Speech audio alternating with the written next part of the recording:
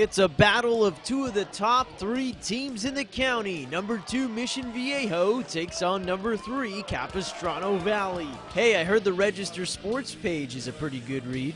To the first, Aleks Lipovic drives and leaves one off for his big man, Chris Bench. Cougars lead 11-10. In the second, Nick Thomas drives into the teeth of the defense and somehow gets it over Jaleel Pinner. But here's Zeller with the answer, faking a pass and glassing one home. And before the half closes, Spencer Fabian flies in for a layup.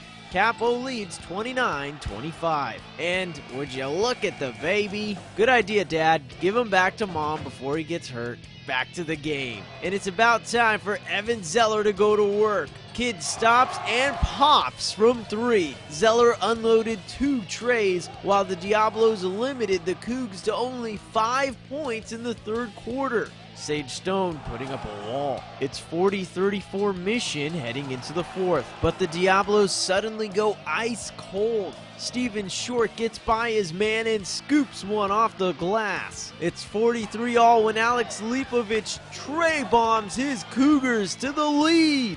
Last chance for Mission. Michael Kramer gets a good look, but Capistrano Valley ends Mission Viejo's streak 46-43. My teammates trusted me all season, and they gave me the ball in the right position. I knew I had an advantage on Max, and I just shot it. I mean, it felt right when it left my fingers. Johnny Bates made a huge 3 out here in front late when we set that little flare screen for him. So, I don't know. We couldn't defend him very well, so we had to score at the end. You know what? I think we got a little tentative. I was trying to impress upon them to stay aggressive, and we became a little tentative. It's the first time this year it really happened. Jonathan Khamis for OCVarsity.com.